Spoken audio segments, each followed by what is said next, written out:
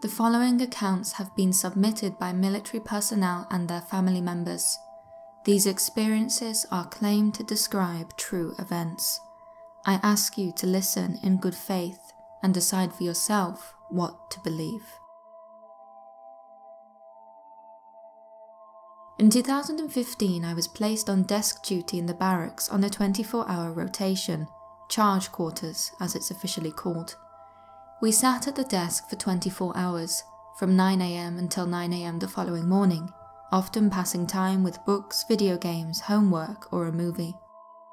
This particular duty also requires that we monitor high-risk soldiers that have been confined to their barracks for posing a risk to others or themselves, but have not yet been psychologically evaluated. We had one recently kicked out soldier in my unit who never should have enlisted. He was an angry, hate-filled individual that never progressed past private second class in his 20 months in uniform. It is rare that someone would be such a low rank for so long. He was a troublemaker. He was also rumoured to have been interested in the occult and was said to practice rituals and dark magic in the barracks. What I know for a fact, though, was that when he was kicked out, he left his barracks room a complete mess. I've seen portable toilets cleaner than his room. The toilet had been broken and didn't flush, but he had continued to use it. In the closet there were mountains of trash and rotten food in the sink and refrigerator. The shower was also filled with garbage and water. Aside from the mess, there were strange things as well. When the commander, first sergeant and myself, the supply sergeant, went into his room, we found chicken bones tied together, hanging from strings from the ceiling. They had been lashed together to make seemingly archaic symbols. We counted roughly 24 before we quit counting. The floor was covered in grime and candles had been lit in a circle. All of the furniture had been stacked out of the way or shoved in the closet. I'll spare you the description of the smell, but the whole room had an unsettling feeling to it.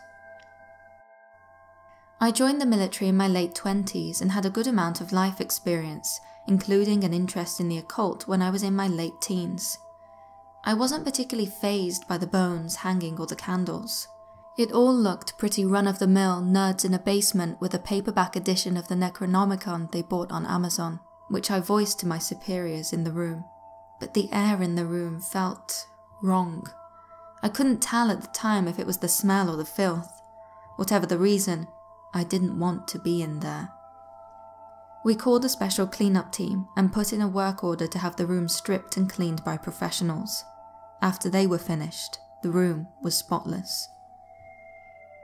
In the months following this dirtbag getting kicked out of the army, the charge quarters on duty would quietly talk about hearing things in his old room, which was unoccupied at the time. Occasionally reports about the room would be made, something along the lines of, "Heard some sort of sound from room such and such. CQ investigates, finds nothing, smells burning plastic, cannot find source, no electrical appliances in room, will monitor and notify my replacement." But overall it was brushed off as immature soldiers spooking new guys. A couple of months into the rumours, my name comes up on the duty roster. It was a Thursday night. The unit is mostly in the field training, and my CQ runner, assigned private, and myself are quietly going about our business. The room in question is halfway down a hallway from the front desk. If someone was having a conversation in that room with the door closed, you would never know. Suddenly, we both hear some sort of roar. It didn't sound like a dinosaur from Jurassic Park or something from a video game. This sounded like metal tearing while someone played a recording of a scream, except distorted and in reverse. The soldier with me later described it as the loud part of a metal collision. He said car accident when he was asked to clarify, with no build-up or drop-off, just sudden noise. Being the senior ranking, I instructed the soldier to call the barracks representative and have him get to the desk as soon as possible.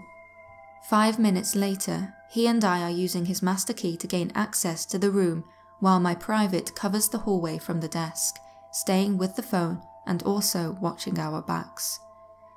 As soon as we enter the foyer, we're hit with the smell of dog poo and burned plastic. Neither of us can identify the source, but the room is completely empty. We sweep and clear every nook and cranny, later agreeing that we felt like we were being watched the whole time. We found nothing, but the smell remained. We decided to resecure the room and not log the incident, because I, for one, didn't want to look like a crazy idiot when my boss's boss read my report. We move for the door. We exit, turn, and go to close the door behind us when a massive force hits the door from inside the room, shoving the barracks representative out of the doorway and slamming the door shut. None of the doors are allowed to slam. They all have hydraulic arms at the top to prevent that. They're not even quick to close if a 200-pound male leans on them, so one slamming so hard it could move a grown man is impossible, especially considering it had worked moments prior when we entered the room. We tried to open the lock again, but this time the keycard wouldn't work. We agreed that neither of us wanted to go in again anyway, and we agreed not to report any of it, because we would be taken as seriously as anyone else. After that incident, I kept an ear out, but didn't hear anything nearly as dramatic again. On another occasion, it sounded like there was some kind of shuffling coming from the room, like someone moving around, but I kept a stalwart face about it and ordered my private to stay away from it as well.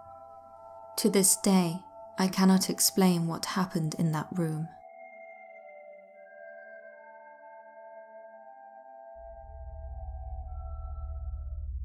My Uncle Bob was in the army.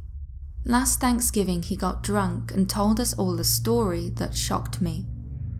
It was around 1985 and he was still new to the army, only being about 3 years in. He was on patrol duty on a base in Arizona. It was late and he and another guy were walking along the fence line. Bob and the other guy were focused on the other side of the fence when they heard a sound behind them. It was coming from the inside, from their side of the fence.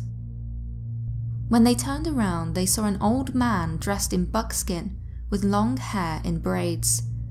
Bob described it as being so grey that it almost glowed. The man was standing approximately 30 feet behind them. Both men drew their weapons, as the old man was in a shoot-to-kill area, with warning signs all over the place. Neither Bob or the other man wanted to shoot an old man. They figured that he must have Alzheimer's and had wandered into the base or something like that. After all, he was not being threatening and appeared harmless. The men shouted to the old man, telling him he was in a restricted area and that he needed to put his hands in the air. Bob thought they'd walk him to post call and call the local police department who would be able to get him back home. Bob tried the radio, but it was just static. Calling his friend to help, both he and Bob turned to tinker with the walkie, although they only looked away for half a second, to quote my uncle. When they turned back, the old man was gone. In his place was a massive cottontail, just sitting there, watching them. Both men looked around, right to left and back again to see where the old man had wandered off to, but he was nowhere to be seen. In that time, the cottontail took off towards the fence. Again, they heard a noise behind them. When they turned around, the same as last time, the old man was there. This time, however, he was on the outside of the fence. The fence was a good 8 to 10 feet tall. There was no way this old man could have jumped it. Bob described how that sent he and his buddy off running. They agreed not to tell their commander. Keep in mind that my uncle was drunk, but despite over 30 years having passed since that night, he still looked scared as hell when he told us that he had seen a skinwalker.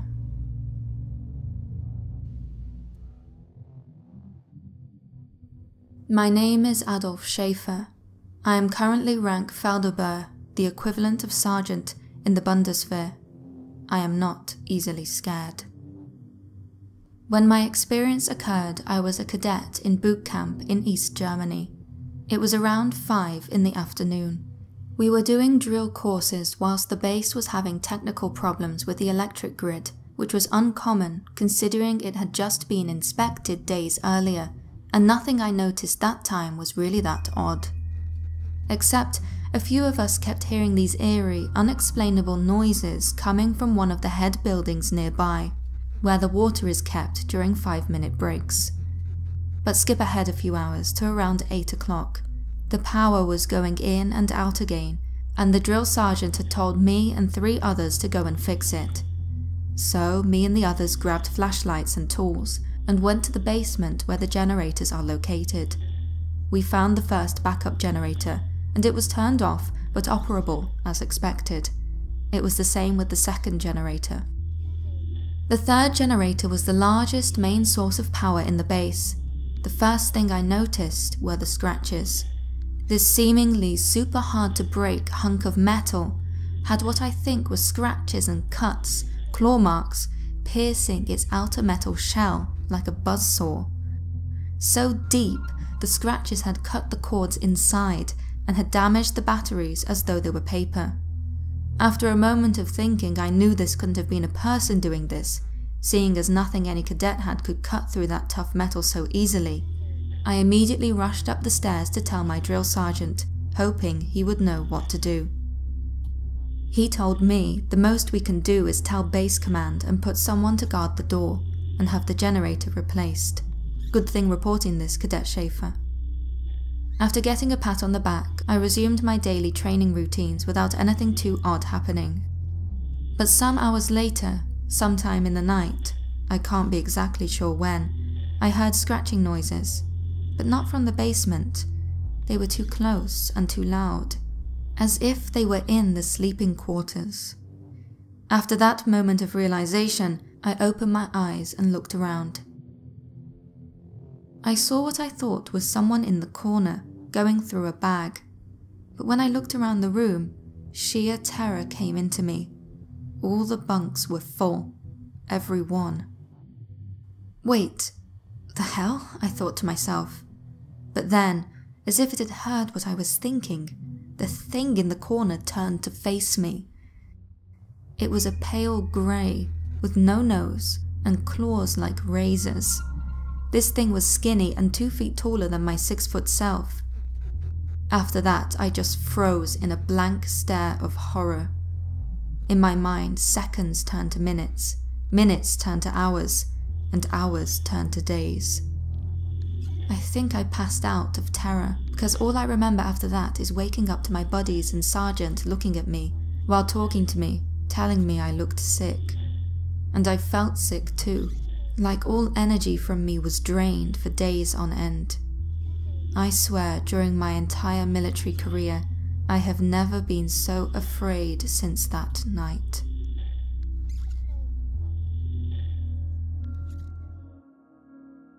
My dad is in the army. Because of this, I've lived in various different army bases. Several of the bases have been haunted. The first time I experienced something paranormal was at Fort Leonard Wood in Missouri. At the time, I was about 10 or 11 years old and would often visit my friend's house. Every time I visited, I couldn't shake the feeling of being watched. When I was there, inexplicable things would happen. Sometimes Xbox controllers would fly off my friend's bed and across his bedroom. Other times the TV would flicker on and off by itself. By far the scariest experience there was when I opened a pantry door and a Tupperware bowl flew out and into the wall on the other side of the kitchen. There was nothing obvious to suggest why this happened. Nothing was stacked up or cramped to cause it to move. Besides, the bowl didn't fall, it was thrown. However, it was what happened in Kansas at Fort Leavenworth that I remember most vividly. The military base is well known for being haunted and is sometimes referred to as the most paranormally active in the country. The base is home to the Fort Leavenworth National Graveyard. It is very large and takes up a good amount of the base.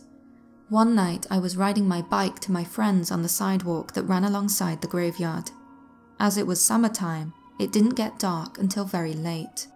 The sun had set and there was only about 15 minutes of sunlight left before darkness set in. Out of the corner of my eye, I saw a man walking in the graveyard. This surprised me, as not many people visited the graveyard, and definitely not this late. I slowed down to look at the man closer. That was when I realized he wasn't a man. He was dressed in an old military uniform and walked slowly. In fact, it was more like he was gliding across the yard. One thing which struck me was that he had a mist around him. His form had a strange quality to it. He appeared translucent and undefined. His shape seemed to change slightly, and I could see through him. Paused on the sidewalk with my bike, I watched him for about 2 minutes. Occasionally, he would stop to look at a grave. I knew my eyes weren't playing tricks on me, as when he kneeled next to a grave, I could faintly see the outline of the grave through him. Eventually, he stood up from one grave and walked away from me and up the hill. He got more and more translucent the further away he walked. In no way was he hostile towards me or seemed like he wanted to harm anyone. As he did not carry a gun or a backpack, I believe he was in his dress uniform. This led me to speculate that I had seen the spirit of a man who did not die in the war, but lived through it, and was now visiting the graves of his friends. I was very shaken up after that experience because I have never seen a ghost before. To see something like that affects you. It is hard to describe, but I know that I will never forget that experience.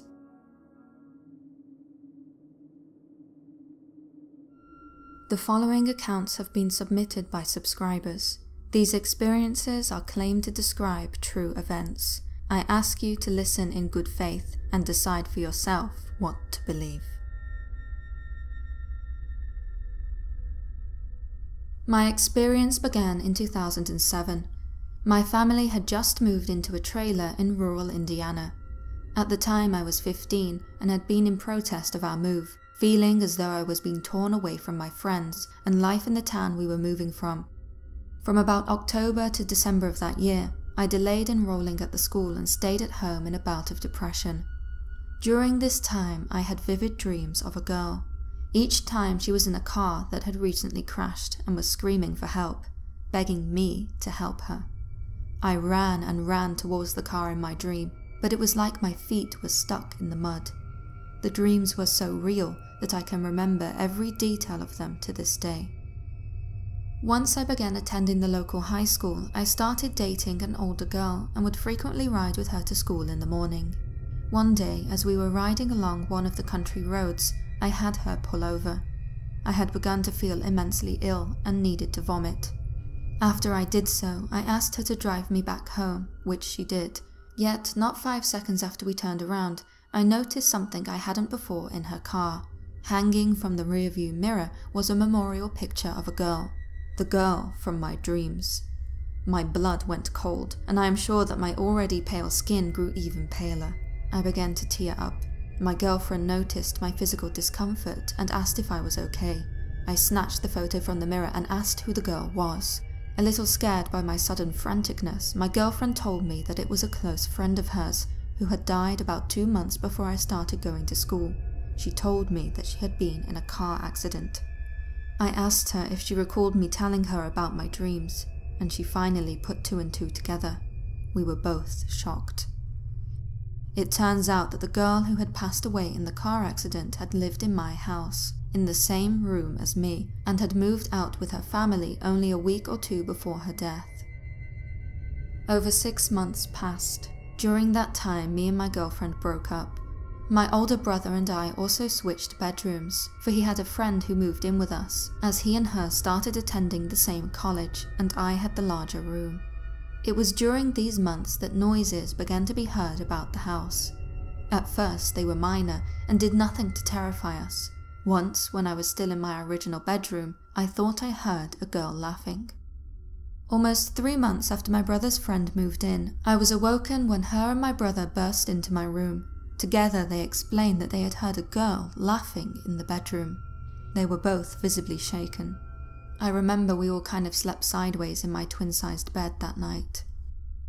A few more months went by and his friend moved out due to some personal reasons. My brother immediately demanded that I switch rooms with him again, which I did.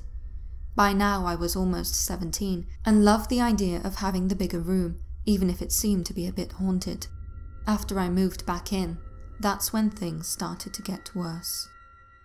Every night it seemed that my closet door would open by itself. Sometimes I would place a clothes basket in front of the door, just in case it was a draft causing it, but the door would still open.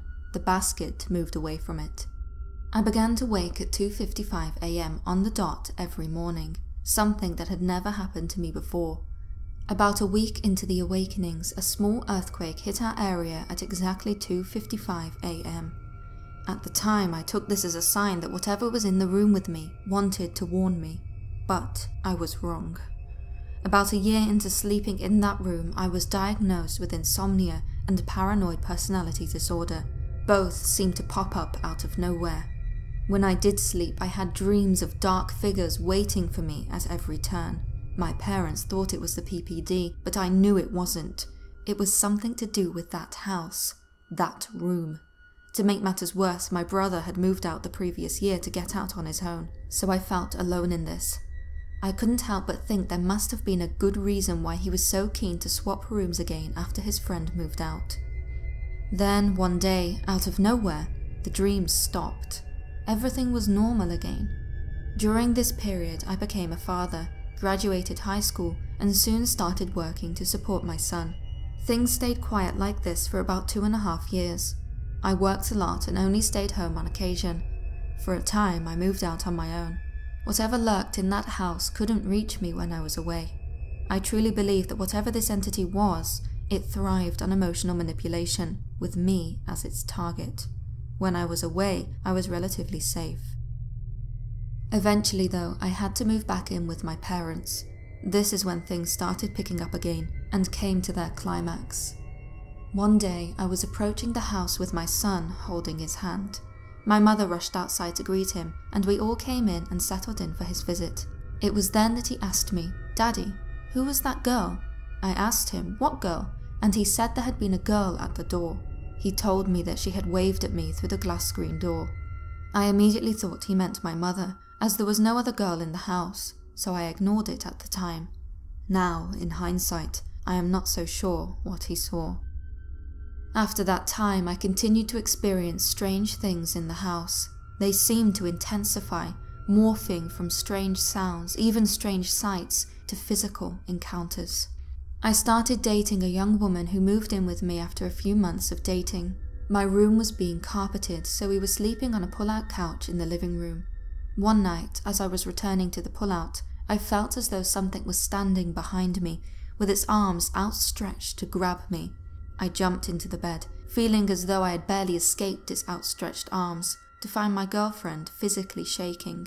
When I asked her what was wrong, she told me that someone had been standing behind me. Once we moved back into my bedroom, things got even worse. At night, half asleep, half awake, I would see a dark figure moving from my closet next to my bed. One night, it went a step further and began to choke me. I was physically gasping for air, unable to move, barely able to breathe. I would describe it as sleep paralysis, but I am certain that it was real.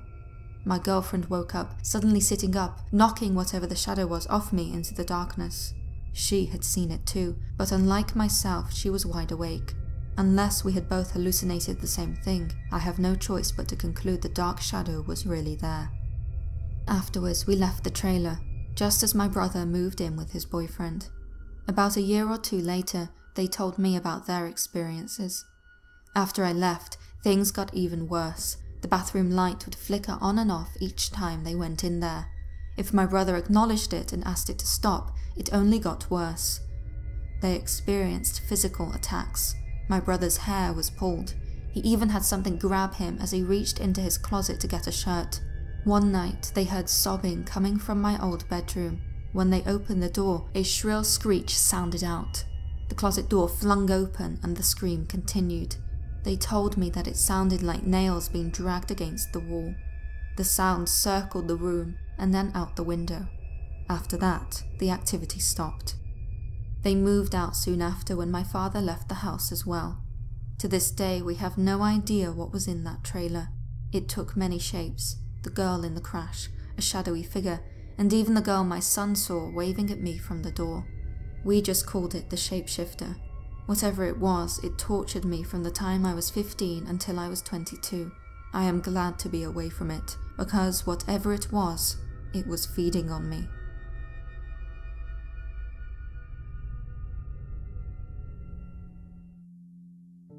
I was born in 1979 in New Mexico. Growing up, I had my sister, Jessica, who was 18 months older, but I remember seeing another child with us. I have a few vague memories of another little girl in my house. She was often in the room with my sister and me. I remember looking for her whenever she was not present. I don't think I could even talk yet during the time she was with me. I don't remember when I stopped seeing her, and I don't believe I ever talked about her to my sister. I simply forgot about her as I grew older. It wasn't until I was in college that I learned the dramatic story of my mother's pregnancy. I was home for the summer after my freshman year, and my family and I were sitting at a restaurant. Seemingly out of nowhere, my mom started talking about her pregnancy complications whilst I was in utero. I had heard part of this story before, but she had not told me everything. She went on, recalling that when I was about 4 months gestated, she and my father had gone on a fishing trip, and she started hemorrhaging badly. My dad raced her to the hospital, talking to the police on his CB radio to alert authorities about this emergency. After they arrived and my mom was evaluated, the doctor told her that she had miscarried and nothing else could be done. I had no heartbeat. They scheduled a D&C to remove any remaining fetal tissue, and my mom was sent home to mourn and wait a week until the procedure.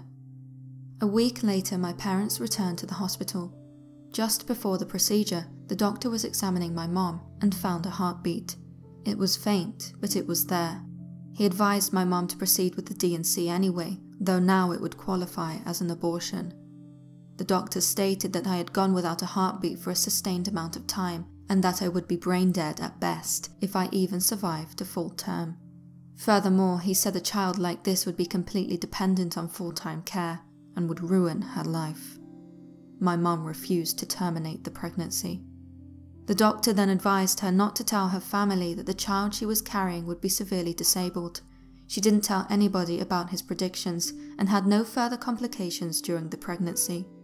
When I was born and was perfectly healthy, it was considered a medical miracle. I knew most of this story already. What I didn't know, and learned while sitting in that restaurant, was that my mom did miscarry. She had conceived twins. She didn't know she was pregnant with twins until she lost one, but was told that she lost them both. The ultrasound had confirmed that both fetuses had died, but somehow I came back. These missing details made so much sense to me, the little girl I remember seeing and searching for, and perhaps even why I've seen and experienced otherworldly beings and phenomena my entire life. I've been to the other side. When I returned to college in the fall, I began studying twins, and learned of the term for piscus, meaning the sole survivor of a twinship. I have never seen my twin again, though I encounter other beings on a regular basis. When I was pregnant with my daughter in 2005, I saw an extra child at a Christmas party. I was in the living room of a dear friend's mother's house when a group of little boys ran into the room. They were running in a circle in front of me. There were 4 boys, Jake, Ian, Luke, and another. He was staring at me, smiling kindly. 2 of the boys' fathers were close by, so I asked them, "Who is that little boy?" They both laughed and disregarded the question. Perhaps they thought I was making a statement about how much the boys had grown since I had last seen them, making them unrecognizable. The 2 fathers returned to their conversation when I stopped them again. "No, really, who is that?" I asked and pointed to the 4th boy, who was still smiling at me. He appeared to me to be the same age as Jake, with strikingly similar features, but clearly wearing clothes different from Jake's, and paying attention to me, whereas Jake was busy playing with the other boys. The 2 fathers didn't reply to my second inquiry, and the 4th boy started to leave the room, still looking at me, so I followed him. He walked into an empty bedroom. I stood in the doorway, watching whilst he walked around the bed, and right into the wall. He vanished right into the wall. I ran around the bed. He wasn't under it or anywhere else. I am certain that I felt an energy shift in the room, and after a few moments I returned to the party without saying another word about this extra child. For the next few days I pondered this extra child and thought of the girl I grew up seeing, that I learned was quite possibly my twin.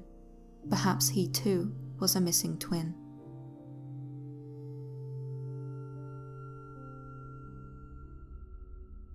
Even though it's been a few decades since this happened, I can remember it all as if it happened yesterday.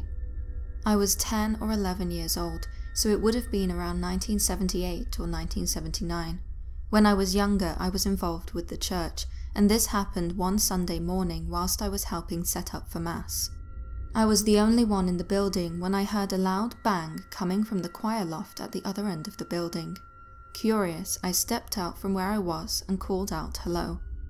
There was no answer. I figured that the person just didn't hear me and was just doing what they needed to do to get ready. I looked up towards the choir loft to see if I could see the person, but there was no one there. Something must have just fallen down, I thought, causing the noise to echo throughout the church. I was just going through the normal, rational ideas to come up with for a reason for what I had just heard. Right then and there, however, I had a feeling that I wasn't alone. Normally I wouldn't have minded. On any other day it would have just been the organist coming in early to get ready. But this was different. I had this uneasy feeling that not only was my life in jeopardy, but my soul. It was a fear that I've never felt before or since. Even at that young age I could tell when my imagination was getting out of control. This was not one of those times. As I was looking up at the choir loft, although I couldn't see anyone, I could sense that there was something up there, an entity of some kind. It then appeared to me.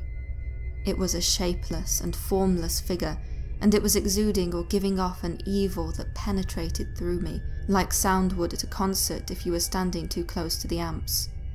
The entity seemed to turn around to face me, almost as though it was staring at me.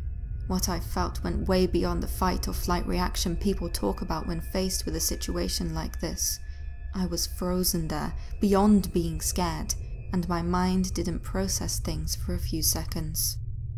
Then, all of a sudden, my mind snapped back to reality and I just ran and took off out of the church. I stayed outside until I saw the priest leave the rectory and head in the direction of the church. I didn't realize just how far I ran until I started walking back to the church. I had run about 100 to 150 feet from the church. When the priest saw me fully dressed to take part in the Mass, yet shaken and freaked out, he asked me what had happened. I told him what I had seen and felt. I asked him if he knew of anybody else having a similar experience, but he didn't give me a straight-out confirmation or denial. Instead, he tried to reassure me that it was probably my imagination, that it was an old church and it might just have been something falling or something mechanical. Yet, I had and have been in that building long enough to know the sounds of the mechanical devices when they kick on and off, and as I said, I know when something is my imagination and when something isn't. My imagination wouldn't have given me that life-threatening feeling, or the very real sensation of being able to tell that there was something giving off such evil that it reverberated throughout my body. I've always been a skeptical person, even at that young age. I never let my mind get the better of me. I've never lost my faith in God and his advisory, and I feel that that's what this was, some kind of evil spirit or demon. Since that day, whenever I went into that church again, I've always made sure that there would be someone else there, so that I wouldn't have to come across that thing again.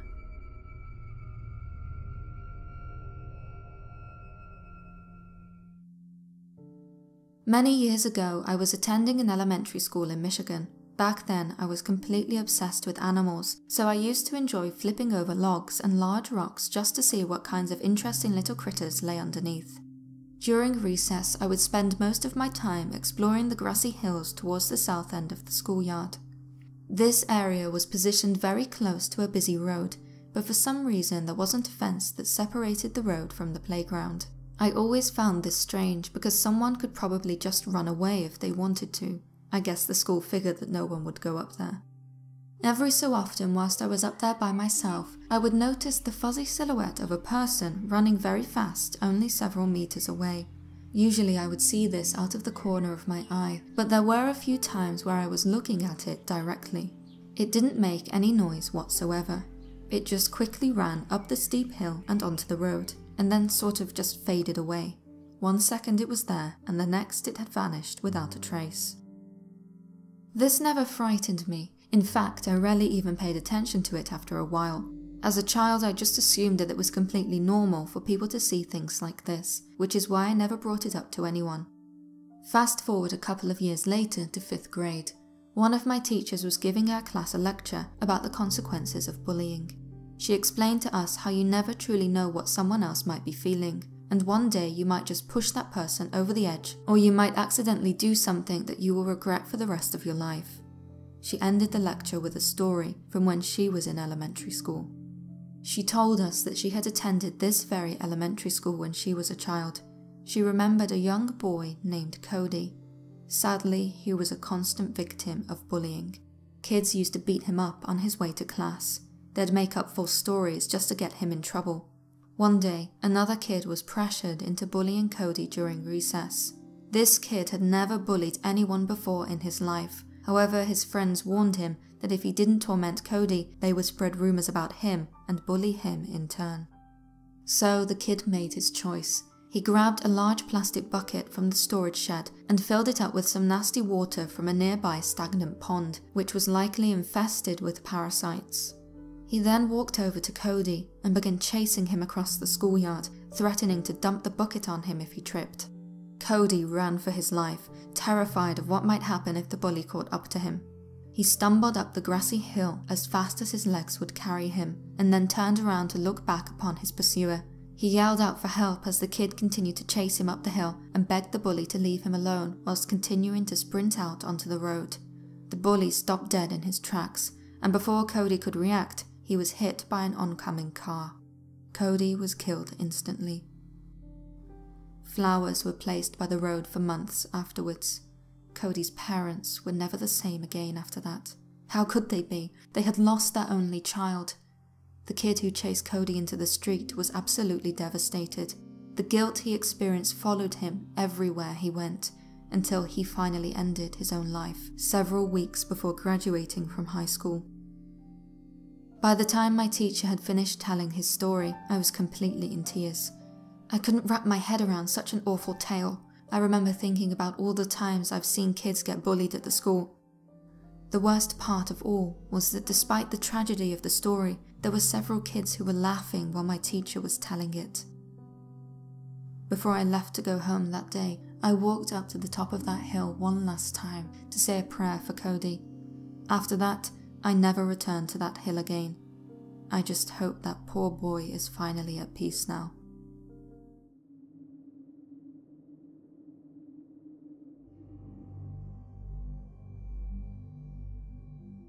I am 34 years old and live in an older house with my father in northern New Jersey. When we first started renting this place about 1.5 years ago, nothing seemed out of the ordinary. That is, until strange things started to unfold one by one. Items misplaced, electronics turning on and off by themselves, the dog acting out of character, and other, scarier things. We've had so many strange things happen since we moved in, it would be impossible to sit and write them all down. The first incident happened about a week or so after moving in. I was home one day by myself, simply washing dishes. I was standing in the kitchen with my back towards the open area of the kitchen and the doorway leading into the living room. There was no one else in the house but me. At least, that is what I thought. You know that feeling you get when someone suddenly walks into a room that you're currently in, or that feeling you get when you feel someone is right behind you. I just could not shake this disturbing feeling. I was in the middle of washing a dish. I felt instantly compelled to turn my head around, only to see no one there. The first 2 or 3 times it happened, I attempted to quietly laugh it off. I would continue washing, but something kept forcing me to turn my head around. It was a feeling I've never felt before. It became so impossible to ignore that I actually got quite spooked. I could feel my eyes resting tightly to the far right of my sockets. I was expecting someone, anyone, to be standing right there behind me with each turn of my head. I thought I was losing my mind. Eventually, I couldn't bring myself to continue what I was doing. I shut off the water, dried my hands and abandoned the sink of remaining dirty dishes. Shutting the door to my bedroom, I sat there, unable to shake the feeling. Of course, at the time I didn't blame this event on anything other than my own imagination. But before too long, other things began to happen in the house that made me question what was truly going on. One day, I accidentally left my phone home for a couple of hours while I was out. This never happens. Being out without my cell phone is like being in public wearing only a shoe. But on this particular day, my phone just happened to be accidentally left on my bed under my sheets and blanket. My father was also at work all day long. My phone and I were happily reunited that evening. Later that night, I was lying in bed and decided to skim through social media and clean out some useless photos and videos. That's when I noticed it. While closing my apps before putting it on the charger before going to sleep, I saw that there was a new entry on the voice recording app. I was a little confused at first. It was the same date as that day. As I hadn't had my phone all afternoon, I knew that I hadn't recorded anything all day. I looked at the timestamp, 1:14 p.m. Recording, 54 minutes and 2 seconds. What? I said to myself. I played it back. I could hear background noise coming from the pavement company's yard down the street. They're very loud while loading and unloading gravel, and after living here, I can't forget that sound even if I wanted to. I knew right away that the recording was coming from inside my own house, but I hadn't been at home at that time. No one was. Except my phone had definitely been here on my bed. I couldn't really make out any interesting sounds on the recording, other than some birds nearby, the house phone ringing once or twice, and the dog barking. I did notice something peculiar though. I thought I heard sink faucets turning on and off inside the empty house. I could even hear the water running for a brief moment. I couldn't find an answer for it. I figured some sort of glitch set it off. Soon, I forgot about it. On another occasion a few months later, I happened to be out of town for work, so my dad was home alone this time. Upon my arrival back in town, I made plans to meet my father for lunch. He was already out of the house running some errands, so I told him I would stop home first, then I would meet him for a bite to eat at a nearby restaurant. When I entered the house, nothing seemed to be out of the ordinary. I brought the luggage in and stepped into the bathroom before heading on my way out. I noticed the picture frame that hangs on the wall there besides the sink was standing on the floor below, leaning up against the wall. I brushed it off and assumed it must have fell while I was gone and my dad just hadn't got round to putting it back up. Anyway, I just left it there and decided to wait until we got back home to deal with it. It was about an 11x14 sized photo frame, so nothing major. After that, I met up with my dad for lunch as planned. When we were finished eating, I decided to stop at the local grocery store for a couple of things while my dad headed straight home in the other car. As I walked down the aisle in the store, I got a phone call from my dad. This is how the conversation went. "Hi honey, why are the pictures on the floor?" my dad asked. I replied, "Oh, you mean the one in the bathroom? I forgot, I was actually going to ask you about that. I thought you knew about it. It must have fell down off the wall." What my dad said next chilled me. Bathroom? No, I'm talking about the pictures in the living room.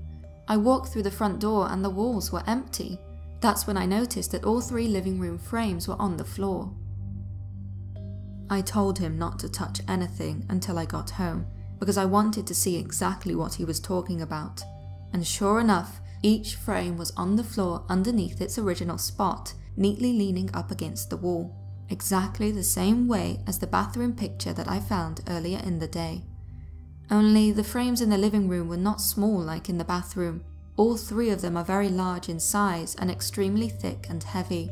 One is well over 4 feet wide.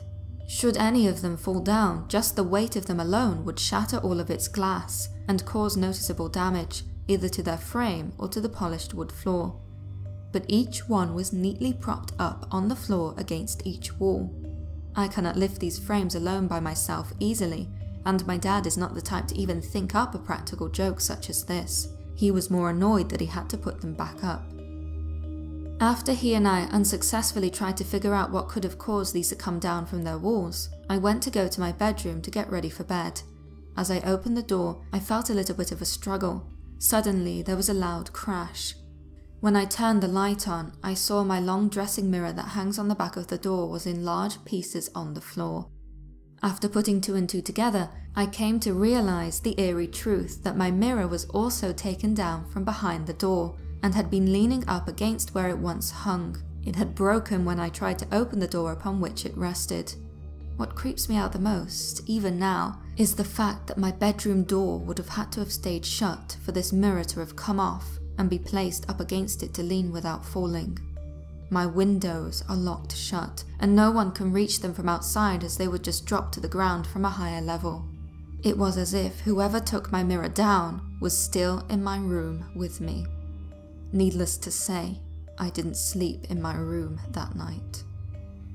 In the months that followed, it was difficult not to dwell on these inexplicable occurrences and feelings. As I mentioned at the start, these things were only a few of those my father and I have experienced in the house. Each time something happened, it seemed to get creepier and creepier. There are just some things that you will never forget. For me, it was the night I'm about to describe. Somewhat recently, I was asleep in my room. It was about 3 a.m. and I was sound asleep before being woken by a tap on my window. I sat up and leaned over to take a look out of the window through my blinds. There was nothing there. As I was drifting back to sleep, the tapping began again. I opened my eyes again and sat up. There was a girl sitting on the bottom edge of my bed. What happened next was not sleep paralysis. Don't get me wrong, sleep paralysis is a very real and scary thing. I have experienced it multiple times. However, this was noticeably different. I was alert, awake, and able to move. This was real. The girl had to be no more than 11 or 12 years old. She had dark hair just below shoulder length with bangs. She was wearing a nightgown, but you could tell it was outdated from years ago. Ivory coloured, long sleeves, a soft, flat collar around the neck. I could see everything about her in great detail. Everything apart from her face. I know it all sounds so cliché, and I wish I could say it was something different, but that's exactly what it was. She sat there, her head facing directly towards me, but too dark for me to make out any features of her face. I saw nothing but darkness where her eyes, nose, mouth, chin, and cheeks should be. Clearly, however, she was watching me. I was also aware of another, much more mature presence to the right of me, in the direction of where my window was, and the corner of my room where it was very dark. I couldn't even tell if the presence was felt from inside my room in the dark corner, or from the window where the tapping first began. I was so scared at that point that I was too afraid to even turn my head in that direction to see what it may have looked like. In all honesty, I was afraid of possibly seeing something that didn't look quite as innocent as this little girl. I do remember quickly glancing across the room and realizing that since the hanging mirror behind my closed door was now missing, its absence eliminated any option of me being able to see the reflection of whatever this second presence was to the right of me. I still tell myself today that maybe it was better that I didn't see it. It was completely silent in my room. No noise whatsoever. Still, I could tell that the two of them were communicating with each other. I could also tell that they were definitely speaking about me. There was nothing physical, no noise or movement that told me a communication was happening. I just knew it. I felt that that girl was not alone, and that she was communicating in some unknown way with another entity that was closely present. Of all my experiences, this is something which is very difficult for me to explain to others. I believe that one has to experience it for themselves to truly understand. At the time, my imagination was going wild. What were their intentions? Why were they discussing me? Who are they? I felt a tear roll down my cheek. I couldn't even blink, I was so scared. This young girl sitting on the edge of my bed was absolutely still. No muscle movement, no sign of breath. And she was just barely an apparition.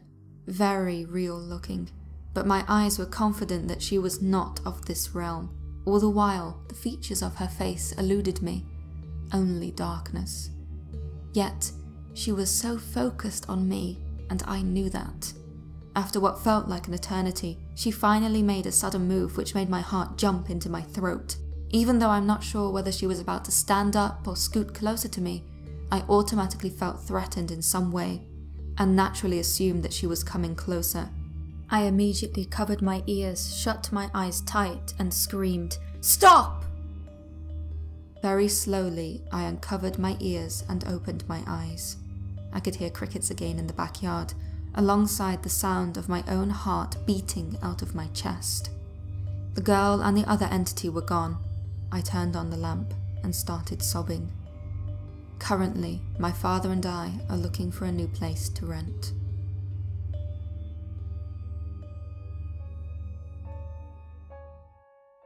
Every summer, I go back to my birth country, Japan, to visit my grandmother and the rest of the family with my mother.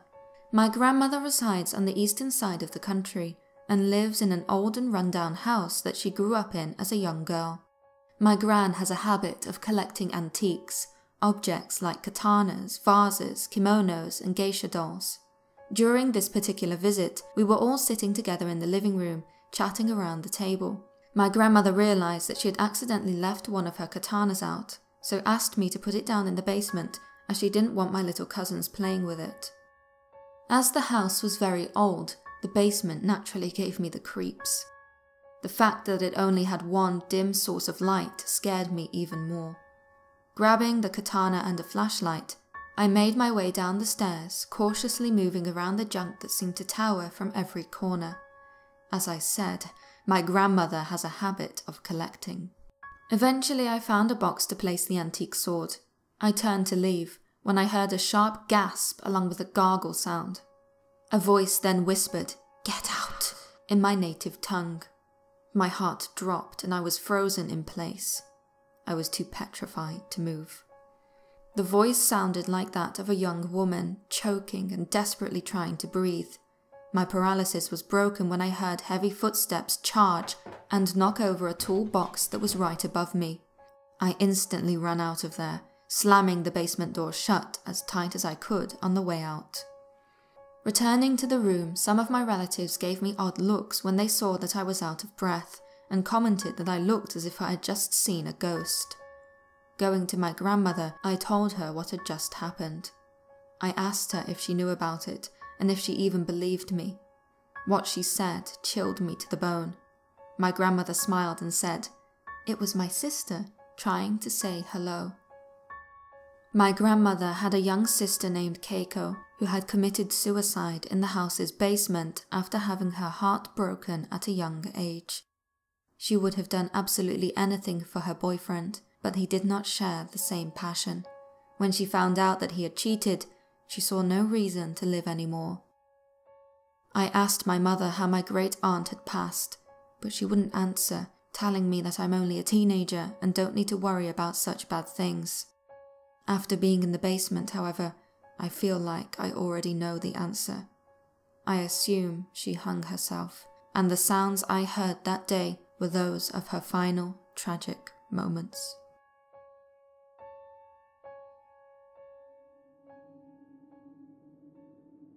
Since I was 16, I have had a fascination with the paranormal. I read books and watch videos, eagerly dissecting the stories and cases to see if I can work out whether or not they are real. I guess that is due in part to my own paranormal experience that occurred when I was 18. Some friends and I used to gather around at a bookstore in the evenings every weekend to discuss art and visit cemeteries. During one of these conversations, we learned about an abandoned asylum that is parallel to the biggest cemetery in the area. Naturally, we were intrigued. Putting on our investigative caps, we decided to venture out and check out the cemetery for ourselves. When we arrived at the cemetery, we immediately began smelling something strange. If I had to say what it was, I would say it was sulfur.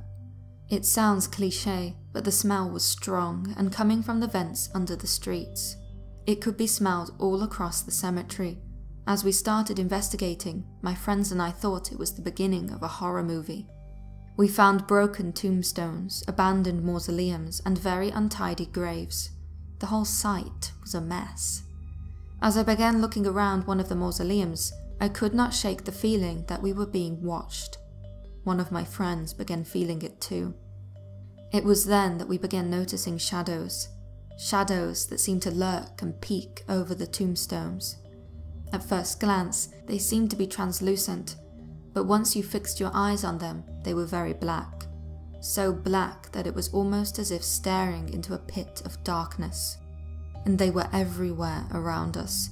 Far from being a trick of the eye, they could be seen by all of us. No one wanted to walk through them. Some of the shapes were human, but some were not. Some seemed to have horns, inhuman shadows that looked as though if we had touched them, we would not have left that place the same. Their bodies seemed to be slanted and elongated, as if they had once been human, but had changed. These ones were even darker than the others.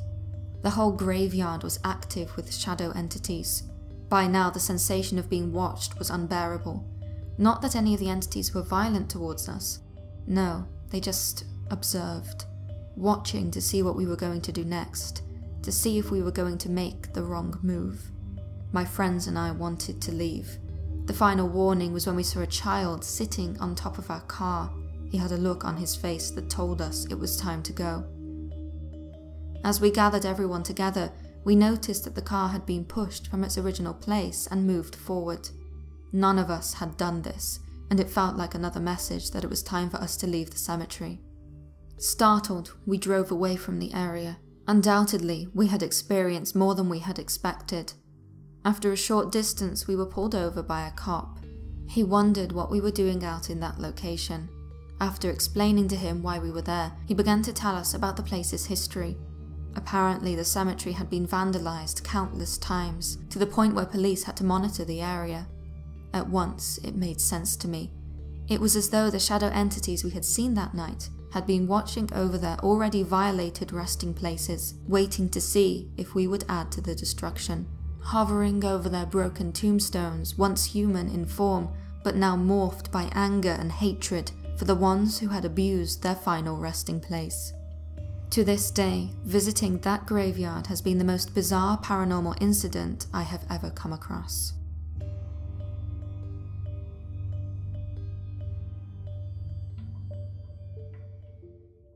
Most of my life I have lived in Russia.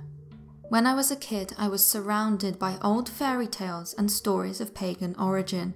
TV, books, bedtime stories all spoke of things like Baba Yaga, a witch of the forest that personified the chaotic side of nature, or of Vodinoi, the king of rivers who took drowned women as wives. When I grew up, I realized that these stories weren't always just fairy tales. When it all happened, I was already a young adult with absolutely zero interest in anything but travel and experiencing other cultures. In between my adventures, I returned to Moscow and stayed with my family. It was just me, my mother, and my sister. One day, my mother decided she wanted to move some things around in her room. We moved the bed and placed a closet in its place. We put a big comfortable chair in the corner and moved other bits of furniture and objects as well. It took a while, but her room felt more comfortable afterwards. That night, I stayed up for longer than usual. I was watching something on TV when I suddenly heard a scream. It wasn't a long, horrible sound like in movies. Instead, it was a short yell with a note of fear to it. I hurried to my mother's room. She was there hugging my sister, trying to comfort her. I was told that she just had a nightmare.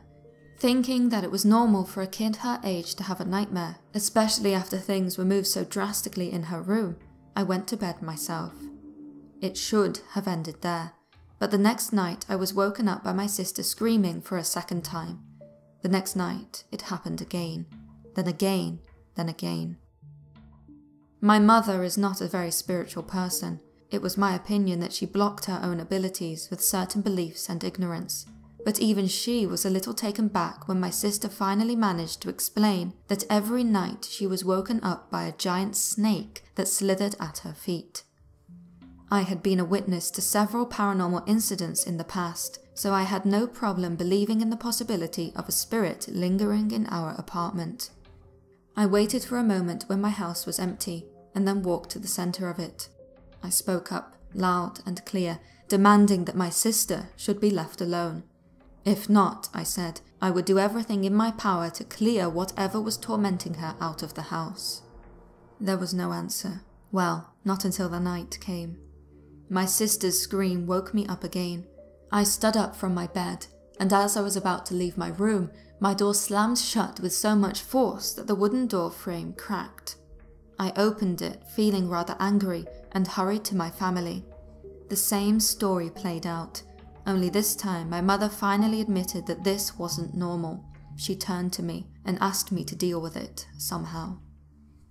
I'm not a religious person, however, to tell you the truth, I did think to call a priest and bless my apartment. But what good would it have done, considering I so strongly believed that their holy water had the same properties as the water we had in the sink? I turned to books, hoping for an answer, but found nothing of use. I asked on the internet and got 100 comments that told me to believe in Jesus. I started to think that I would find no solution, and that my sister screaming each night because of a giant serpent at her feet would remain a regular occurrence. Eventually, I did find the answers I needed. Interestingly enough, I found them with a few men that lived outside of Moscow and only came here for work. They listened to my story and just waved their hands at me. It's a domovoi. For them, it was as clear as day. They didn't have to believe in those things. They lived them. In Slavic folklore, a domovoi is a house spirit. He was mostly considered a good being that helped the owners of the house and protected them. It was also said that if a family angered, he might scare them or even toss things about. I had never considered the possibility, but when I thought about what we might have done to anger the house spirit, I remembered how we had rearranged the apartment. We had rearranged the room that was always the master bedroom in the apartment. I told everything to my mother, and we put everything back in its original place. That night, my sister slept like nothing had ever happened. The next day, I walked back to the center of the apartment and said that if something like that was to happen again, I'd call a priest. Now I realize that I shouldn't have done that. Since then, the only one who has problems with this house's domovoi is me. Every time I come to visit, one item in my possession breaks in a strange way, no matter for how long I stay.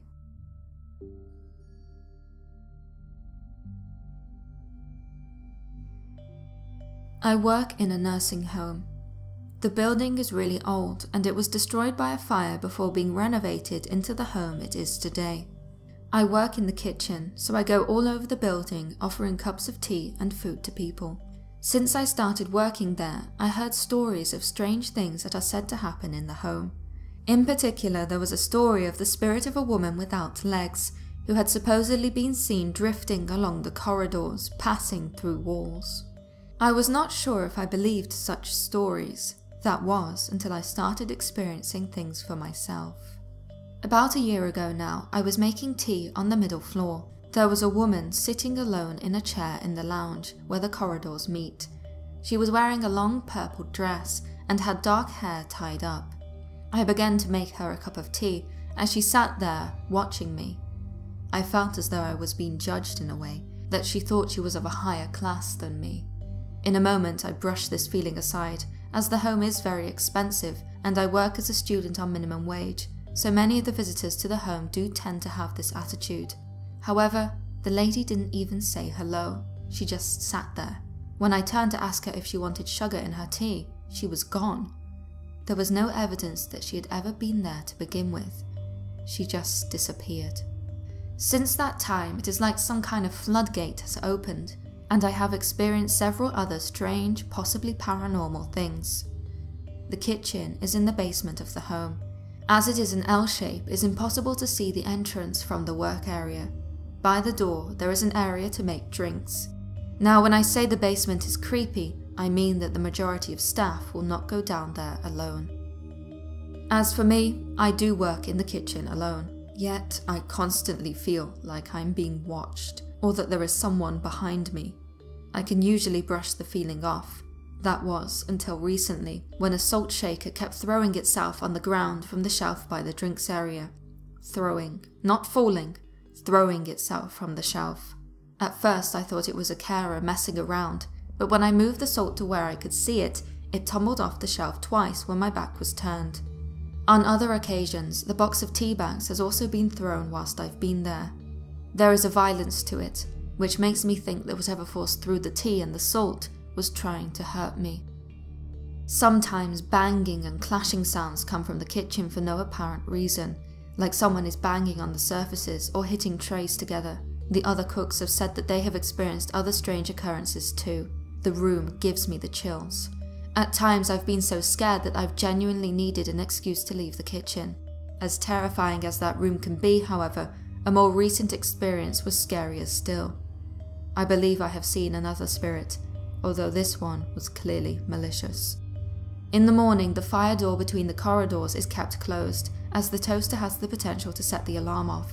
I was on the middle floor collecting plates from breakfast, and through the door I saw a woman running at me, frantically. She had dark eyes and grey frizzy hair. As strange as it sounds, she looked like what a kid's film may depict as a witch. As she charged towards me, I froze. I was behind the door and I couldn't move. A part of me knew that this lady wasn't a visitor to the home. She was something dangerous, something otherworldly. She didn't make it to the door, but I didn't see what happened to her. Just like the first woman, it was as though she disappeared.